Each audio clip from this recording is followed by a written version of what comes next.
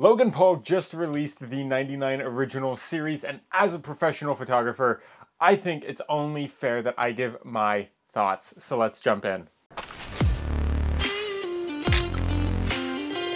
Work hard, rest often. Now this is a full 40-minute video, but I'm gonna cut it down so you're not watching like a full hour of me talking about this. I'm gonna cut it down to ones that really stand out for me, just share my thoughts on the overall project. Now, if you're new around here, my name is Finn Badgley. I'm a commercial photographer as well as content creator, shooting primarily fashion, advertising, very commercial imagery, and that's kind of the standpoint that I'm going to be coming from. But I know that this is an artistic personal project, so I'm not going to be looking at it through the lens of commercial viability. That's not what I'm going to be doing, because that's not what it was intended for. Now, if you haven't seen or heard anything about this series, Logan Paul took a series of Polaroids that he narrowed down to 99 original photographs, really trying to create a ton of standout images that really tell a story and really will stop you in your tracks. He then sold these 4 NFTs, which we'll get into later, but let's just jump right in. Something about authenticity, trying to capture the most amazing moments on Polaroid camera. That this is real. Life isn't short, you just gotta do more. It's a good quote. Life isn't short, you just gotta do more. Logan Paul. Last year, between boxing, professional wrestling, and launching a variety of different businesses, I was able to pursue a passion project of mine. I picked up a Polaroid camera and traveled 84,000 miles. This feels kind of documentary-esque, but in a way that I can appreciate. That's still like looking at the camera. It's like a self-documentary. I like it. The project is nearly done. We have the community that we built, and the people who have been following us on this journey on Discord is also incredible. About 50,000 people brought together by the same interests. Here's the thing. 50,000 people is an insane amount to bring together via a photography project. And even though it's it's by a mainstream creator, seeing a actual photography project bring that many people together is, I mean, you can't call it not inspiring. Like, a lot of these photos I haven't seen, so I'm kind of pumped to see how these turn out, because these setups are pretty intense. These are some of those stories. I kidnapped my brother's dog for this photograph. His name is Thor. I love this little golden retriever. I think he's a little special, but that's what I love about him. And he, of course, it's a cute dog. From my favorite animated film of all time, Up. Squirrel! So we put a bunch of balloons on him, and we took a bunch of photos, but to be honest, none of them turned out too great. It was way too windy. Yeah, the wind just kind of has them more down to the ground rather than up. Slipped off into the distance. Don't worry. We recovered them, and so we tried again. Wonder how they got them back, though. That would be Thor's cute face, and I got it. Hung, hanging out, balloons in the background, and when you say to someone, "It smells like Up Dog in here," they say, "What's up, dog?" And then you say, "Not much. How you doing?" Anyways, this is Up Dog. Okay, that is a cute photo. I love 40,000. And we had a custom mermaid tail made for like $3,000. And we put the mermaid tail on her. She basically couldn't move, so me and George had to like drag her around. The things models do for photos. Oof, when you gotta reshoot, that is always the worst. I didn't like the original takes. Sometimes it just doesn't quite turn out right. With my work, I like the ability to interpret chaos. And you see all these videos online. Oh, mermaid found washed on shore, and so we put Trisha face down, kind of with her arms spread, in what looks like a pretty desolate situation. And get that harsh sun too. This was the last living mermaid on Earth. We killed a mermaid for this project. That's actually insane. I like it. Could have been a little more centered. If I'm really nitpicking, could have been just a little right down the middle, but you know what? It's fine. I thought they were super cool, and I found out you could replicate these with a Polaroid camera. It's a long exposure picture, so you have the ability to capture light if you open the lens. Yeah, you like move the light around during a long exposure, and then it captures the whole thing. This is how you get the like light trails of traffic going by and stuff like that. Okay, classic. There's a point where I want wanted to do this technique, but I didn't because that's when it was really blowing up on Instagram and Flickr back when that was a thing. And then I decided it was overdone, and it kind of cooled down over a couple years. So seeing it come back in this form, I'm all right with it. That shot off the top created like a 9, and then it reflected on the bottom, also a 9. 99 originals. Huh. You know what? If it works, it works. That's just a happy coincidence. Damn. This weekend. It's crazy. It hasn't changed a bit. They haven't changed one goddamn thing. Dude, we are in Ohio. Oh, ho, ho. That's a hard-ass photo.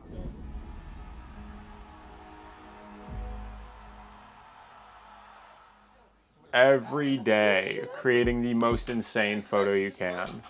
Like, I will put weeks into one project, and to do it like every day, back to back to back, is insane. A topless girl driving a motorcycle without her license? Julia, you got to stand up. That's when you need like a one wheel or like a Segway or something, so you can like be going back with them, or like hanging out of the back of a truck. Something like that would be cool, you know, but that's a dope photo. It might be Ephialides. And I had the tiny Polaroid, because I broke the bigger one the day before. I broke like 25 Polaroids. I mean, yeah, doing these intense photo shoots, you would break so many, like, because the build quality isn't the same, but that's... And the serendipitous nature of the vehicles. I'm glad that he didn't overuse this technique though. The Polaroid in a Polaroid, like, it could be so easily overdone, but using it for just one is solid. There's a lot of pigeons.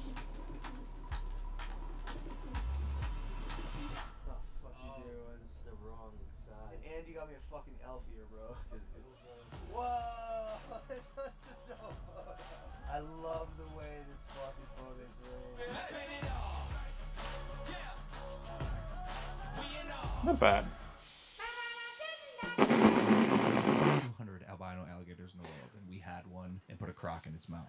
So, if you know me, I love puns. You get it? This Trying to is get hilarious to me. the croc in his mouth was not easy. Like, This thing I was know it's a so little fast. silly, And you only and have a time limit with these things. animals- Animals in general, working with animals it's- is hard. And I took working with so many animals is photos one of this thing, I probably but took 100+ photos of this crocodile. that as an idea is absolutely hilarious to me. Some black and white are Contrast to nature, the right? hard Photos sun are too, with the black and white of the, The yeah. irony of the photo, I think is awesome, and I loved how this came out. This was one of the times we didn't have an idea, because while we were shooting this project, everything is so back to back to back. I mean, yeah, when you're going super fast like this, sometimes you're just like, oh, we just got to get there, and like, we'll figure it out later. I've even had things like that where you're like, okay, this is the location, we got like something, but what's the word I'm looking for? Like sexy almost. getting the access to all these kind of things, it's something that when you're in a unique position to be able to do that, like, it would be a lot harder necessarily for, you know, your more average photographer to get away with this type of thing. My light also died, but it's fine. Just match the environment. Okay, this one I really This is like. one of the oldest Mayan civilizations in the world. You could feel the history in the photo. It's very Some of these simple, photos but are plain, very, some are. I like This it. one was not, but I love how. And the quality of the Polaroids being like, because they're Stonehenge was so close being a little lower quality and on film, there's a certain substance to it that you can't help but love. I mean, some of the photos are like okay, but some of them really are killer. Like, oh god, I almost broke my hand on one of these back in like 8th grade. It came down. There's a metal pillar in the center of it, and I aimed too high. I'm used to, at the time in my parents' house, we had a speed bag hung up, the type that you would do that kind of thing with. And I aimed higher because I was used to it being above my head versus at eye level. So I punched square onto the pillar with my knuckle. If I punched with the force that I have now, I probably would have broke my hand. At the time, again, I was like 8th grade, so I didn't completely demolish my hand. It hurt for like a week after, but thankfully I didn't break it. So I don't think this is going to end well. Like everyone hits their hand on this column. So I'm like, okay. No, this is what I'm talking about. Yeah, yeah, yep. See, this is what almost happened to me. Those things, oh, they will get you. I shattered the worst possible bone in your hand. That is rough. The third metacarpal. I spent the night in a cold German hospital. That is brutal. When the alcohol... Yeah, mine didn't swell up quite like that. It was pretty swollen, but luckily it wasn't anything insane like that. Oh my god. I came up with this idea in Suit Supply. It was so random, they brought us an entire bottle of vodka for like 3 of us. So we just got drunk and bought some suits, one of which was this blue suit that I bought. I mean, I do appreciate a good suit. He needs the peak lapel though. The one that point up a little higher. It's a little more sophisticated. Stands out a little more. There's 8 different colors in the packs, so when you shoot the photo, you never know what color you're gonna get. And the Blue Lagoon in general is breathtaking. Here I am looking like an idiot with no pants on and a suit at the Blue Lagoon. Everyone else is minding their business. But the way this photo, I mean, sometimes for a cool photo, you just gotta look like an idiot. Like, you gotta look really out of place, and then it turns out really good.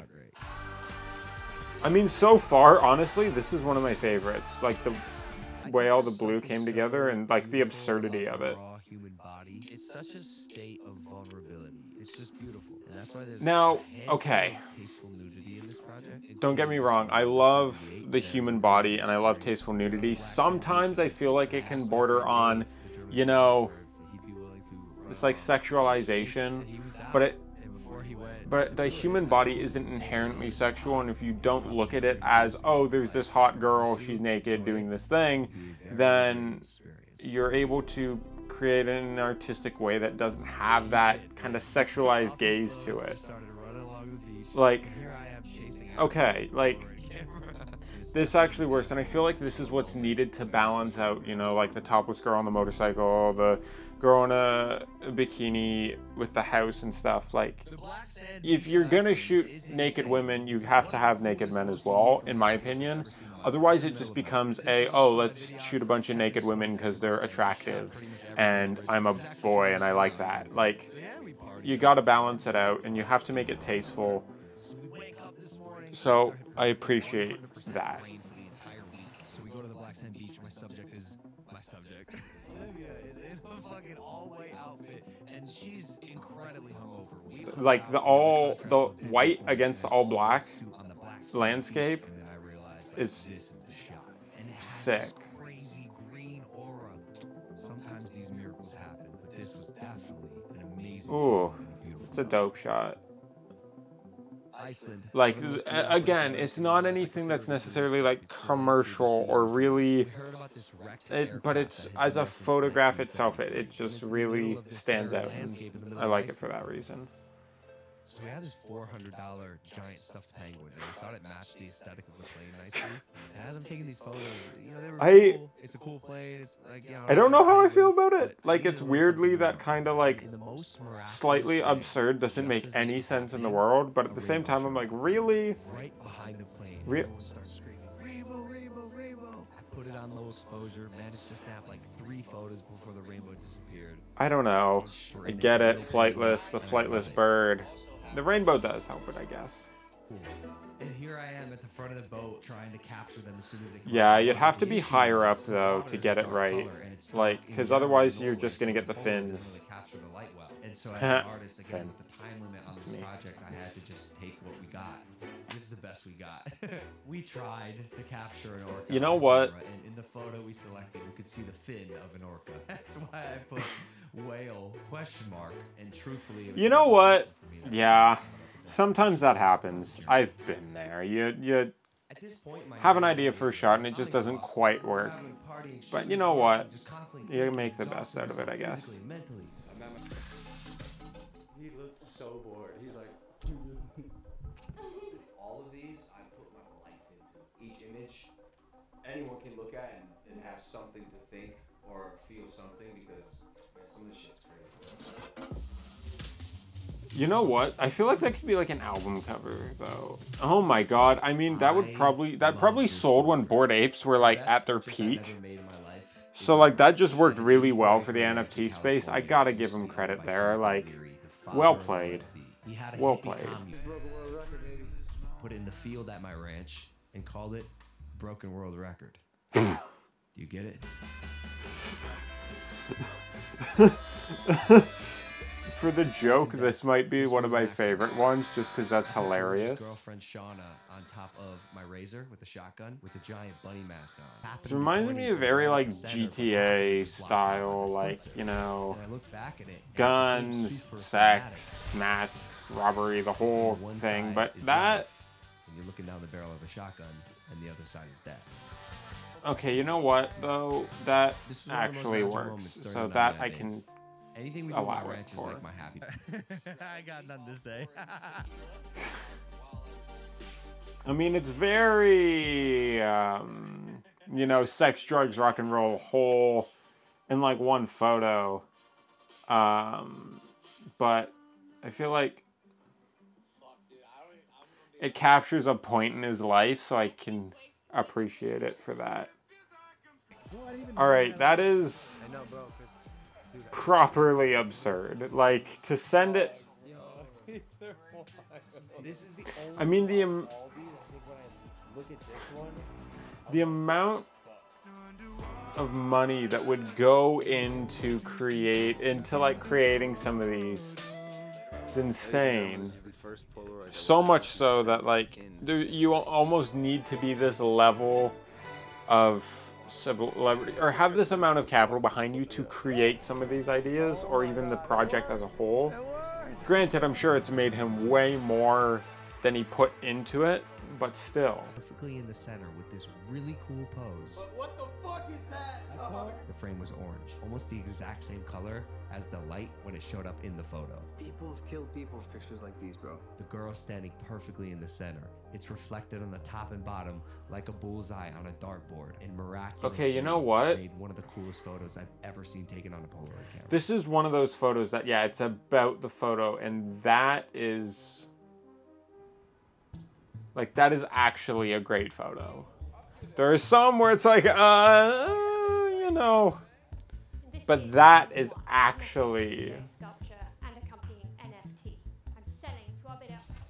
like, actually fired. Like he said. You never came back for me. Don't meet your heroes. When I have a photo in mind and I come so close to getting it, but I fall short, it destroys me. So I didn't do it, and now I don't get what I wanted. Now I'm heartbroken. And in my angst, I was feeling reckless. The next day, we went on top of a building, a beautiful skyline in New York City. I climbed over the rail. My new security guard's freaking out. He's horrified. I lay down and just start snapping away Polaroids. But regardless, I mean, the thing there is you missed one shot, but it redirected you into that. And while it is a very reckless thing to do, and I don't exactly necessarily condone that, I like the Polaroid. it did redirect you in a way that you wouldn't get that shot without it. So... yes, you missed Tarantino, and it probably sucked. But if you look at it from a positive perspective, that experience, that photo, that story, you wouldn't have without it. You know, like, oh, I shot Quentin Tarantino. Okay, great. But then to say you were going to, you missed, and then you... like, I don't know which one would be better, but... I think you got to look on the bright side here, and it still worked, and you still got to, albeit risky shot. Listen, I've done some risky things for a photo, so I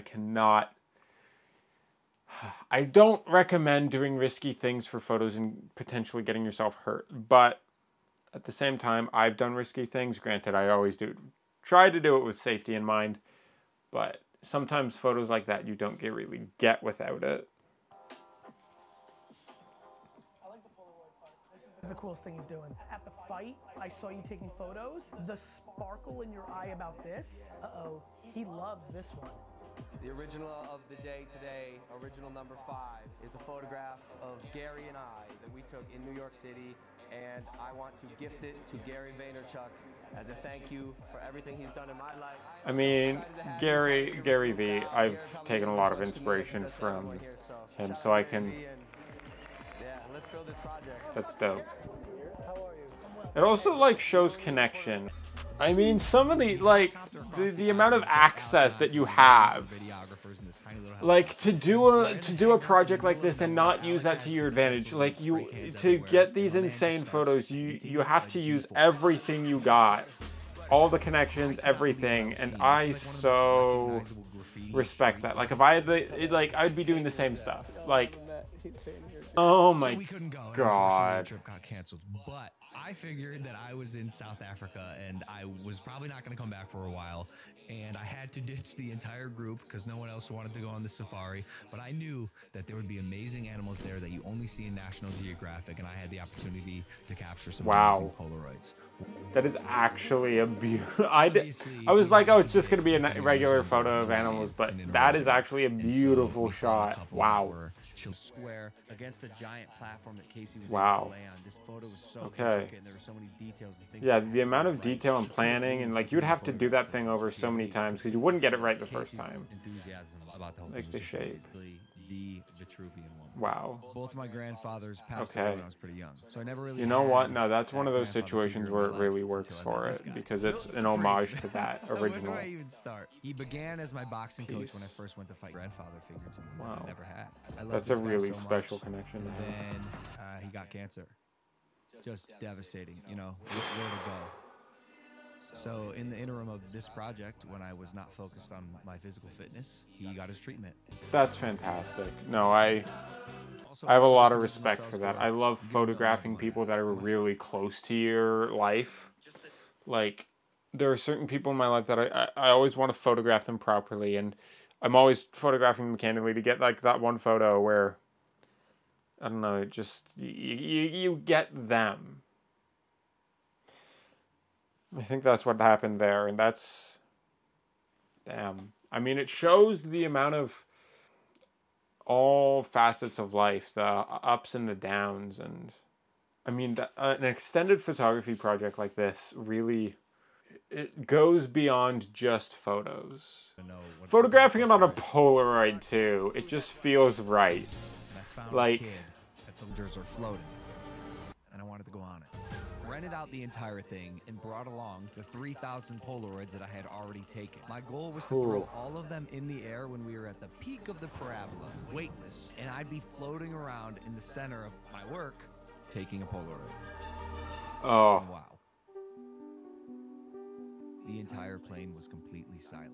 We could not believe it. that's, Legitimately. yeah, that's like something out of an OK Go It's one video. of those things where I can describe it as much as But I want. that until you looks experience it. sick. There's nothing like it. And you know, people would do things like this, and I've done it where they'll This sort of repeat an object over and over unrealistic again to like reality do a that composite, but to I actually felt do it captured the epitome of this project. with And 3,000 that's why this is photos. number 99. A photo that on paper makes no fucking sense and shouldn't be possible, but it is.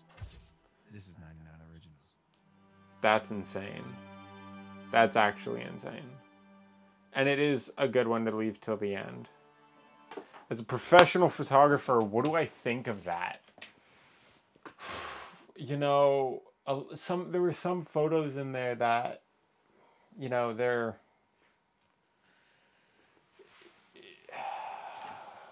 you can take them or leave them, and I think it's not, the stories behind them make them. And there's certain photos that the photo itself really stands out.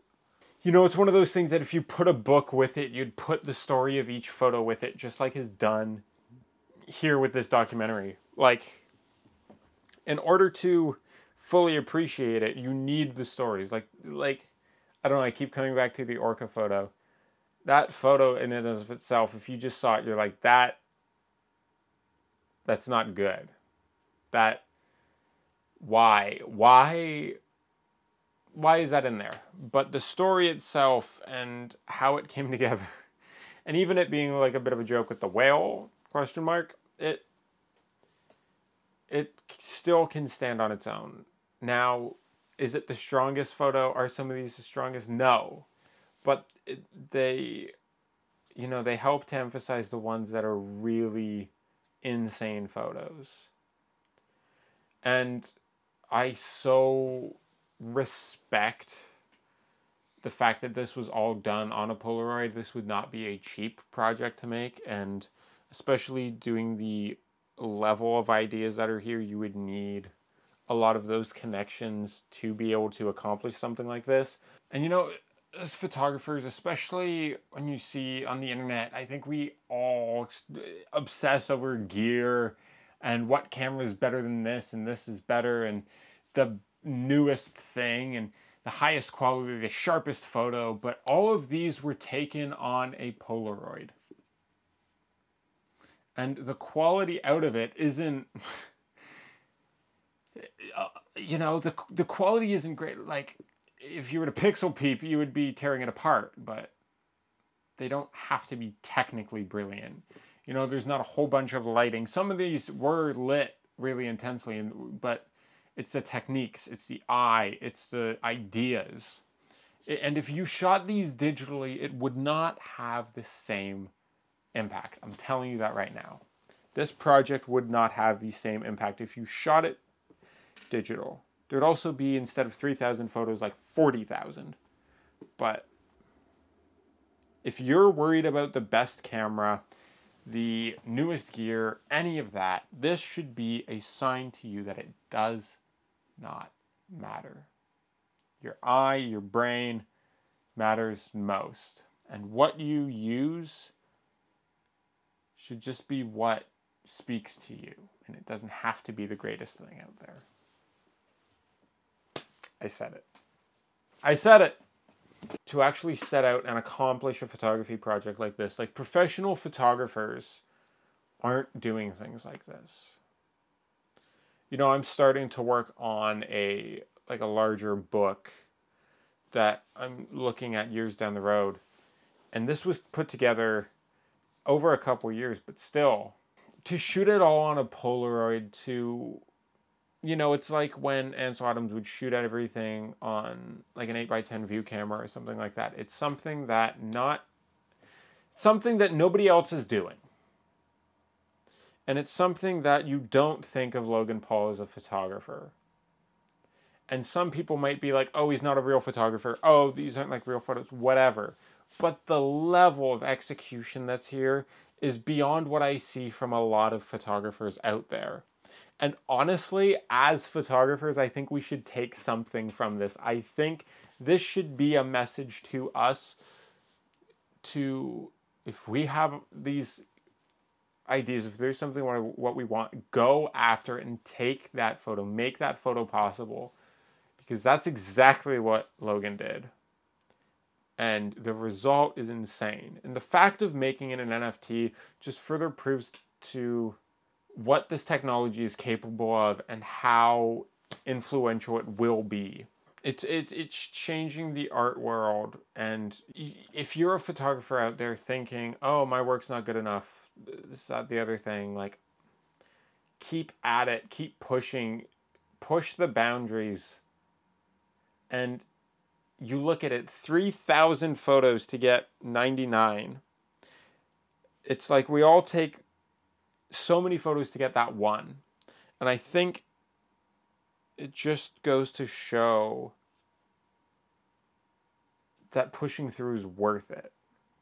And you can create some really incredible art from it. I don't own any of these personally. I've thought about it, not gonna lie. But they do, I don't know, I gotta say, I feel inspired after this. Like, it just makes me want to go and shoot more crazy ideas. And I'm always trying to push my own boundaries of what can I do? What can I accomplish? And I think it's only going to push me to do that more and to push the boundaries more. And hopefully it does the same for you. Like, you can be cynical about it and be like, oh, he has all this money, he's famous, he has all these connections, that's how he's able to do all this. Yeah, sure. But what can you do with what you have? What connections do you have that you can work off of to make, and it doesn't have to be the most insane photos. It can be whatever speaks to you. Logan is a very over-the-top person, so creating over-the-top crazy photos is natural. That makes sense. And each of these is more of an art piece. It's like I said, it's not a commercial thing. I mean, granted, the amount of money generated from this is insane, but it just goes to show you that there is a place for photography in this new emerging world. Like, people are like, oh, is photography dead with Instagram and this and that, the other thing? And I gotta say it's not, and this proves that even more, because look at this project and look what it's done. Sure, the digital landscape is changing things, but this is a project that stands on its own photographically, and it's something that I think will only influence more. Like, I think this is bigger than maybe even Logan realizes, and it, you know, haven't always been a big fan of Logan. Like, a lot of people weren't, but this, I think, has made me change my opinions on him. From my professional standpoint, well done. Well done. I got nothing else to say. That's it. Subscribe if you haven't already. Hit the bell to be notified for all future videos. And work hard. Rest often. And I'll see you on the next one. I'm going to go take some photos.